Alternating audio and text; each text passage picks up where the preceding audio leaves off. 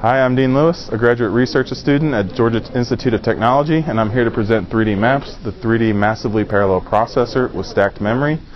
3D-MAPS was designed at Georgia Tech with input from the Korean Advanced Institute of Science and Technology and AMCOR.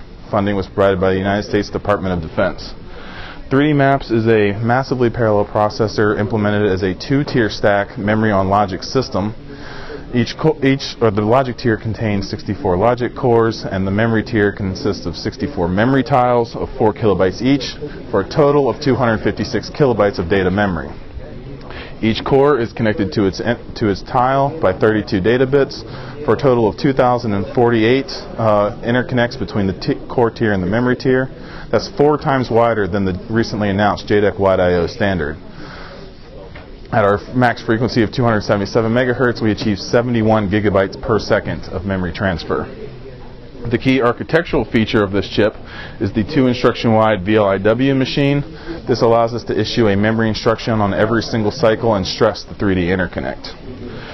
Bottom, we can see the SEM image. We have I/O bond pads, TSVs going through the thin bulk silicon, and the back end of line, and then finally the 3D face-to-face interface. This thin die is only 12 microns thick. It's very, very thin, and that's what allows us to get the high density of TSVs and the high performance.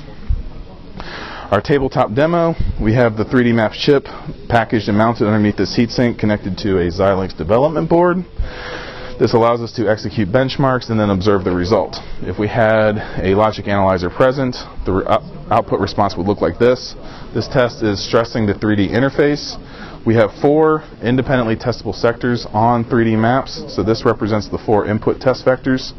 The white is the 4 output test responses, and then cyan is the golden response. The golden response matches the actual responses, demonstrating that our 3D interface is working.